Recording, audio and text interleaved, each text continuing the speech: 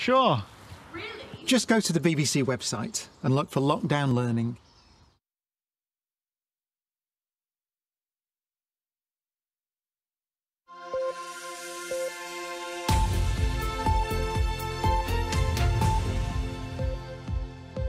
Good morning, welcome to Breakfast with Rachel Burden and Charlie Stayt. Our headlines today. The row over COVID vaccines and the Irish border.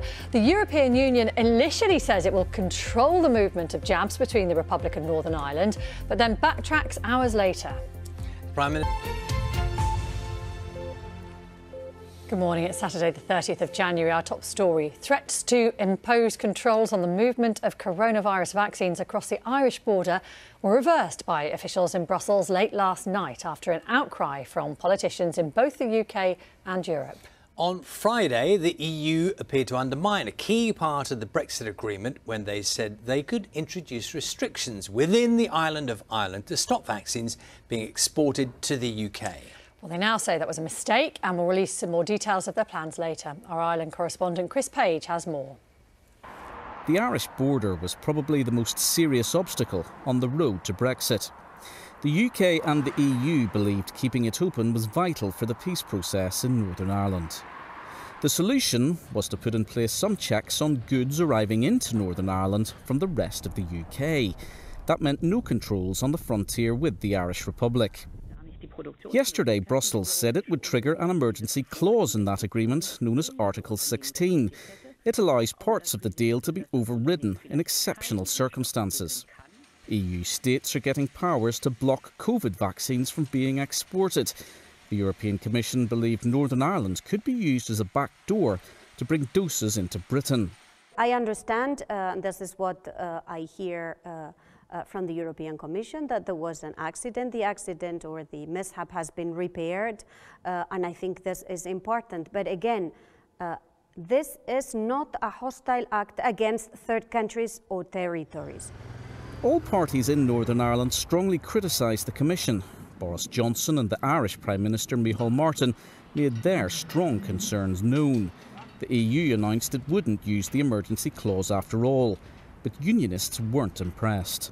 What the EU did in, first of all, wanting to implement Article 16 and override parts of the protocol was to demonstrate that its whole approach to Northern Ireland has been based on a hypocrisy and a falsehood for the last number of years. A big diplomatic crisis has been avoided, but the events may have implications for sensitive political relationships in Belfast, London and Brussels. Chris Page, BBC News, Belfast.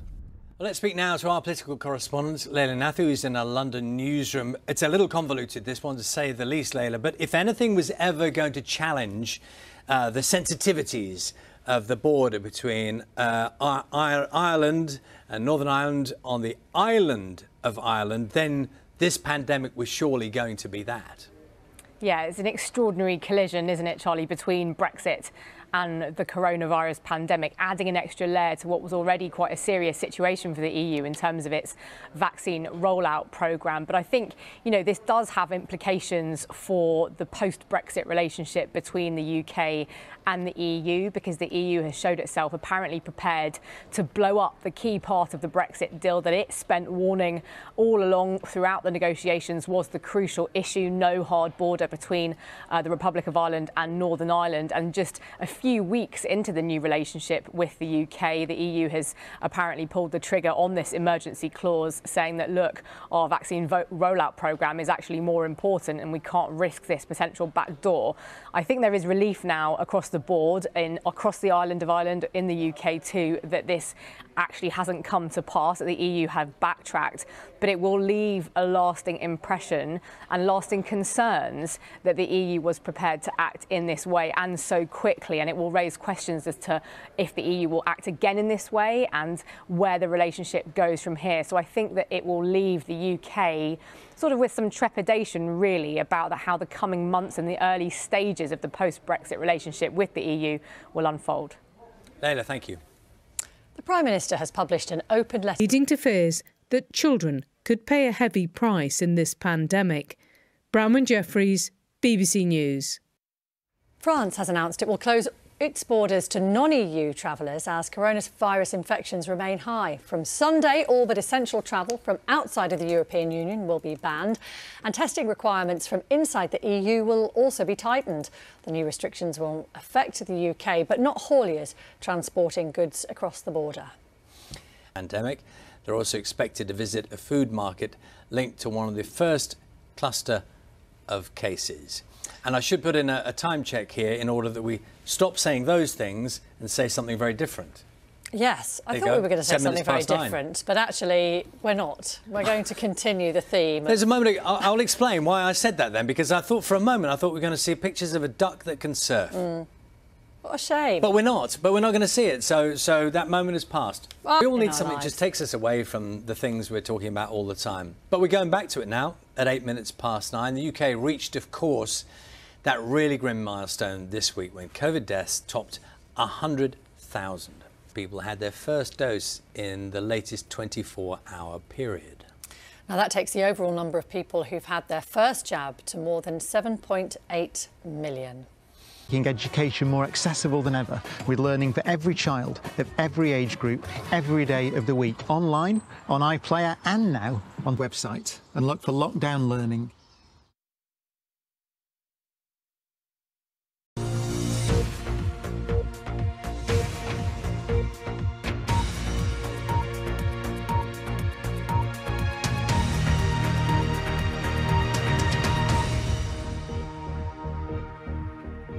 Hello, good afternoon. The European Union is facing criticism from politicians across the UK over its now abandoned plan to override the post-Brexit withdrawal treaty to impose export controls from the EU to Northern Ireland as part of efforts to control the export of coronavirus vaccines. Northern Ireland's First Minister, Arlene Foster, called it an incredible act of hostility towards those of us in Northern Ireland. The plans had been part of the EU's new export controls on vaccines to combat delivery shortfalls. Well, following talks with Boris Johnson, the European Commission President Ursula von der Leyen tweeted that the UK and the EU had agreed on the principle that there should not be restrictions on the export of vaccines by companies where they're fulfilling contractual responsibilities. And today, the World Health Organization has criticised the EU's announcement of export controls on vaccines produced within the bloc, saying such measures risk prolonging the pandemic. Well, our political correspondent Leila Nathu reports. How to avoid border checks between Northern Ireland and the Irish Republic was the issue that dominated the Brexit negotiations. But last night, the prospect of a hard border on the island was raised again after the EU activated an emergency provision in the Brexit deal in frustration over the pace of its vaccine rollout.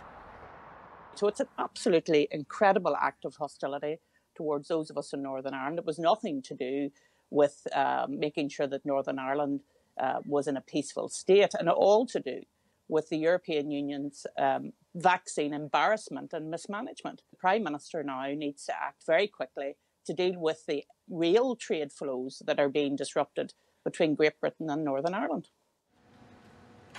The EU announced controls of exports of vaccines produced in the bloc and wanted to stop any doses entering Northern Ireland as a back route into the UK. But the Commission quickly reversed its decision after condemnation from Westminster, Belfast and Dublin. There's a joint duty of care. We need to apply that rigorously in Northern Ireland, and we need to have that spirit of cooperation across the new relationship that we've got with our EU friends and partners. The EU is scrambling to secure vaccines for its member states. It's in a dispute with the firm AstraZeneca about whether doses should be diverted from the UK to the continent to meet commitments already made. Late last night, the European Commission's President Ursula von der Leyen said she'd had a constructive conversation with Boris Johnson and they'd agreed there would be no export restrictions when companies were fulfilling contractual responsibilities. Downing Street said last night that the Prime Minister had grave concerns about the potential impact of the EU's actions, but ministers maintain they are confident in the UK's vaccine supplies. Number 10 is yet to comment on the EU's reversal over Northern Ireland. But this episode risks souring relations, fueling suspicion of Brussels and Westminster, and raising concerns about how the EU may behave in the future if its interests are threatened. Leila Nathu, BBC News. Well, Alexander Stubb is former Prime Minister of Finland and is a sign of these desperate times that in the space of just a few hours last night, the EU threatened to do the one thing they'd spent years warning against, imposing new border controls in Ireland and overriding the Brexit deal to do it. And then, hours later, they were forced to backtrack in the face of a rare display of unity between all parties in Belfast, Dublin and London. Lest this seems like an obscure argument about treaties and protocols, let's remember why the stakes are so high. You are currently 3 to 4 times more likely to get a vaccine if you live north rather than south of the Irish border. We can talk first to our Brussels correspondent, Kevin Connolly, and easy to forget why anger is so high in the EU, Kevin, isn't it, at this time? That's right, Nick. There's been very, very strong language in various parts of the EU. The Croatian Prime Minister Andrej Plenković talked about the hijacking of vaccines. Didier Reynders, one of the European commissioners, talked yesterday about the possibility of a vaccine war. And for the European Commission in particular, the political stakes here are enormously high.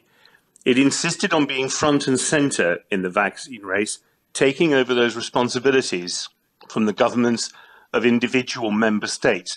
Now, the last thing that the European Commission can risk is the possibility that those member states might start to think, you know what, we could have done a better job of this ourselves as a French or a German government. You have elections in the Netherlands pretty soon, you have elections in Germany in September, and in France in the spring of next year.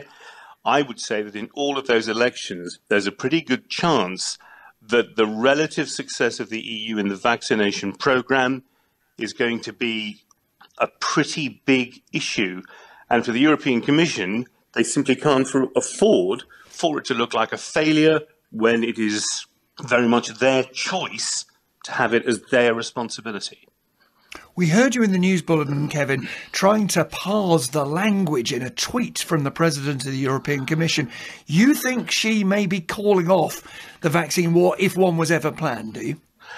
Certainly winding it down. It's not clear, Nick, that they were really ever planning a vaccine war where there'd be some guy with a clipboard from the Belgian government at the gates of the Pfizer factory saying this shipment cannot go to Dover. We don't know that they were ever really planning to do that. They were sort of invoking powers which sort of allowed them to do that. You know, there's a huge problem with diplomacy by Twitter. Imagine what the Treaty of Versailles would have looked like if they'd had to boil it down to 140 characters and tweet it in the middle of the night. But Ursula von der Leyen did say that after a conversation with Boris Johnson, that there would be no problem with vaccines being transported so that contractual obligations could be fulfilled. That feels to me as though it winds down a perceived threat at least, but we do need them to come out with more detail and a more rounded and way of expressing all of this, which allows us to ask them questions about exactly what they do mean. But that's the feeling, I think, of that midnight tweet.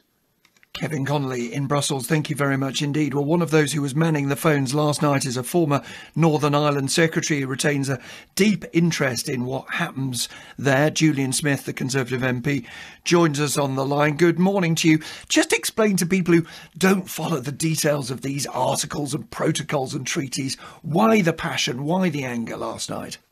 Well, Nick, the protocol was the centre of years of Brexit debate where all sides were trying to protect the Good Friday Agreement and the border between North and South in Ireland. And years had been spent trying to ensure that goods would flow freely and that there would be no hard border.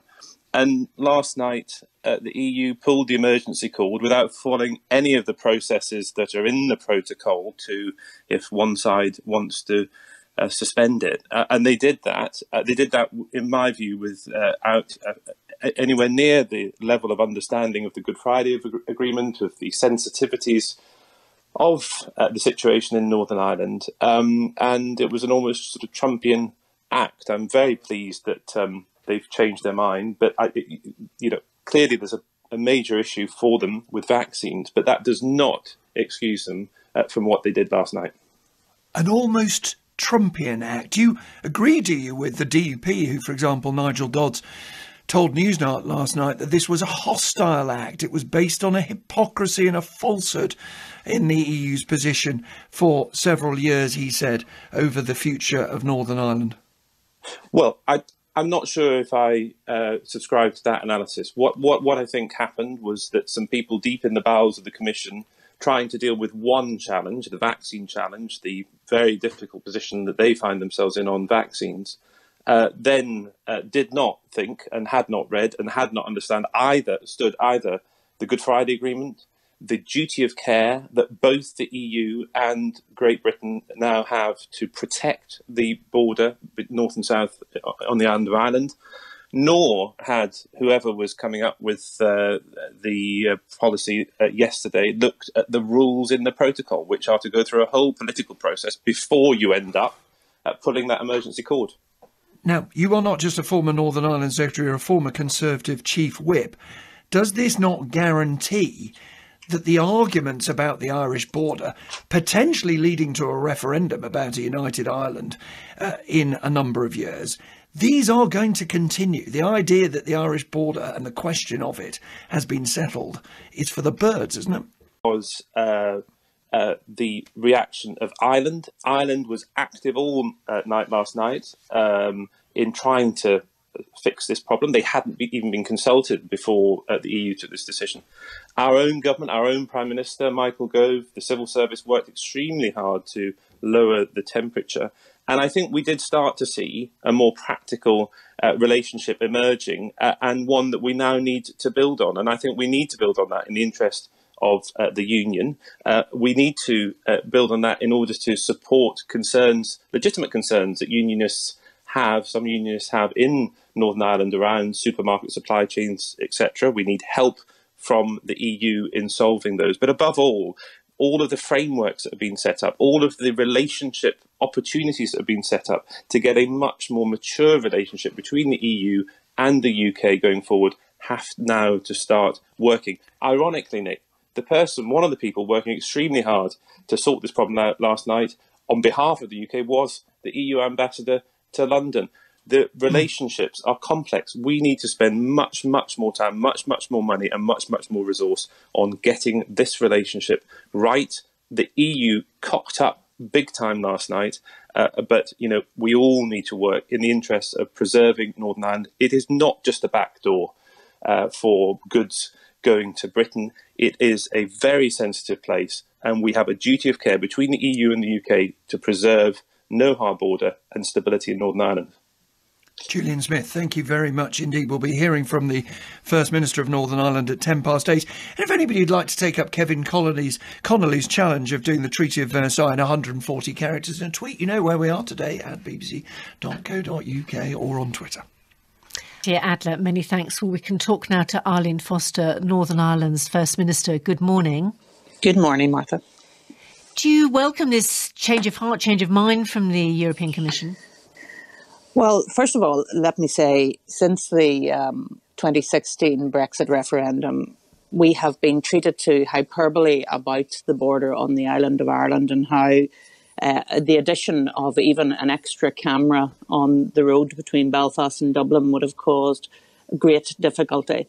And yet 29 days since the protocol was put in place, they threatened to actually let the protocol breach happen, to invoke Article 16, despite the fact that we in Northern Ireland have been dealing with trade disruption, with an unfair and unworkable protocol which was put in place to deal with demands from the European Union side. So it's an absolutely incredible act of hostility towards those of us in Northern Ireland. It was nothing to do with making sure that Northern Ireland was in a peaceful state, and all to do with the European Union's vaccine embarrassment and mismanagement. It's absolutely disgraceful. And I have to say, the Prime Minister now needs to act very quickly to deal with the real trade flows that are being disrupted between Great Britain and Northern Ireland. Do you buy the theory? I mean, it's been said by the Spanish foreign minister that that there was an accident. This is what I hear from the European Commission. Another theory in some of the Irish newspapers saying that this was possibly somebody kind of lower down, a functionary not really understanding the implications of what they were doing. Well, there was always a skewed understanding of the Belfast Agreement in the European Commission. That was the real difficulty behind why the protocol came into being. They said that they wanted to protect trade between Northern Ireland and the Republic of Ireland and vice versa, but had scant regard for actually our main market, which is Great Britain. So we don't mind disrupting trade within a sovereign country as long as we continue the trade, the lesser trade between Northern Ireland and the Republic of Ireland. The protocol is based on a completely misunderstanding of the Belfast Agreement. And now it appears to me that the European Commission believe they can do with the protocol as they wish, but yet lecture the United Kingdom government that it's written in stone. So what would you like the Prime Minister to do to alleviate the kind of trade flow issues that you've described? Would you like him to trigger Article 16 himself? We have been asking the Prime Minister to deal with the flow problems and indeed since the 1st of January we have been trying to manage along with the government the many, many difficulties that have arisen between Great Britain and Northern Ireland, and there are actions he could take immediately. Because at the moment, what we're doing is all of the goods that come in and may have the possibility of going into the single market of Europe then are being checked. And of course, most of the goods coming from Great Britain are going nowhere near the Republic of Ireland. They're staying in Northern Ireland, and therefore these checks should not be taking place. So there is action that the Prime Minister can take. We will be pushing him to take that action because I have to say, Martha, that actually there is great unrest and great tension within the community here in Northern Ireland. So this protocol that was meant to bring about peace and harmony in Northern Ireland is doing quite the reverse. Really, that's interesting you say that, and I know there have been warnings from the Chief Constable from Police Service of Northern Ireland as well. But do you think that this could lead to increased security risks? I just think that there's a great deal of tension in Northern Ireland. I've communicated that to the Prime Minister and to Michael Gove that they need to act to deal with this issue, because it is incredible that a sovereign country are putting up barriers for trade between Great Britain and Northern Ireland. I'll give you a very simple example. So a lot of people at this time of the year will be ordering their seeds for their gardens online, and one of the largest exporters of seeds right across the world has told people in Northern Ireland that they can no longer send seeds across from Great Britain into Northern Ireland. So it obviously is causing a lot of everyday difficulties, but you seem to be stopping short of the idea of the Prime Minister using Article 16, which is something that some people in your party would like to see. But would you like him to use that? I absolutely would like him to use Article 16. I'm simply saying up until now, we've been trying to deal with these issues on individual basis. But the protocol is unworkable. Let's be very clear about that. And we need to see it replaced, because otherwise there is going to be real difficulties here in Northern Ireland. But if you going to that stage of replacing the protocol altogether, that would be in breach of an international treaty, wouldn't it? Well, it didn't seem to bother the European Union yesterday when they breached the treaty in terms of their embarrassment around their vaccine procurement. Was it a breach, or were they just using a measure in the protocol designed to be used in an emergency, but it was still part of the protocol, wasn't it? But you're talking about getting rid of the protocol altogether, as far as I understand. I'm talking about triggering Article 16, which, as you say, is part of the protocol to deal with the huge difficulties that there are. And I mean, if people don't understand in Great Britain the difficulties, they should come here to Northern Ireland and realise that our trade has been fundamentally disrupted by this protocol, and that is simply not workable and is totally unfair for those of us who live in Northern Ireland. Where does all of this leave the constitutional status of Northern Ireland, do you think? There have been talk of a border poll, a poll on the principle of United Ireland, which hasn't been on the agenda for many years. The talk of younger voters and opinion polls supporting the idea of a United Ireland. Do you think that there are strains which question the constitutional status of Northern Ireland? Well, actually, the irony is last year showed the strength of the United Kingdom through the COVID-19 response and the way in which we've been dealing with it across the United Kingdom. And actually, because of our membership of the United Kingdom, Northern Ireland is leading the way in our vaccine programme. We have more people vaccinated in Northern Ireland than anywhere else in the United Kingdom per head of population, and we're very proud of that. Plus, we had great support from Westminster in relation to our financial commitments. So actually, when people look at our membership of the United Kingdom in a rational, logical way, they will choose the United Kingdom. And of course, and given this those vaccination rates which you point out, sorry to interrupt, but given those vaccination rates, you know, I think we were quoting them earlier on in the programme, but around 10% in Northern Ireland, much lower in the Republic. Do you think that if there is a surplus in the UK, that vaccines should be given to the Republic of Ireland? Well, I absolutely think we can help our neighbours in the Republic of Ireland because of their membership of the European Union. They have not been able to access the Oxford AstraZeneca vaccine in the way that I'm sure they would have liked to if they had been a sovereign country, and I'm sure that we could have those conversations. But in having those conversations, we also need to recognise the unworkability of the protocol. And if Dublin recognises that, then I think there is a real chance that we can deal with these issues. Arlene Foster, First Minister of Northern Ireland, thank you so much for joining us.